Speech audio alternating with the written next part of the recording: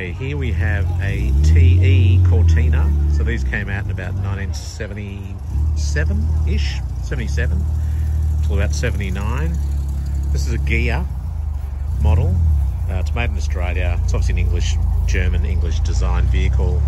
You've got the little 13-inch alloy wheels there, factory wheels. This is the Ghia model.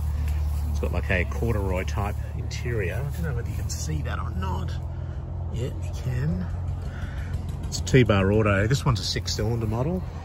Most of these in England, I think they had 1.6 litre and 2 litre engines, but in Australia they have the 2 litre 4-cylinder engine, and also you can get a 3.3 litre 6-cylinder and also a 4.1 6-cylinder. So the 3.3, this is a 6-cylinder. You can see Cortina 6.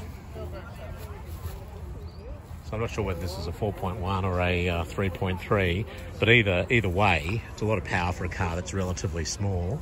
Same engine that was fitted to the Falcons, although not that many Falcons had the 3.3 engine. That was a base engine, but not overly popular, more the 4.1. But yeah, it's just amazing to see one of these in such lovely condition. You just never see them anymore. And it's all original factory stock. It hasn't been modified in any way. So thought you'd like to see that. And yeah, thanks for watching. I hope you enjoyed it.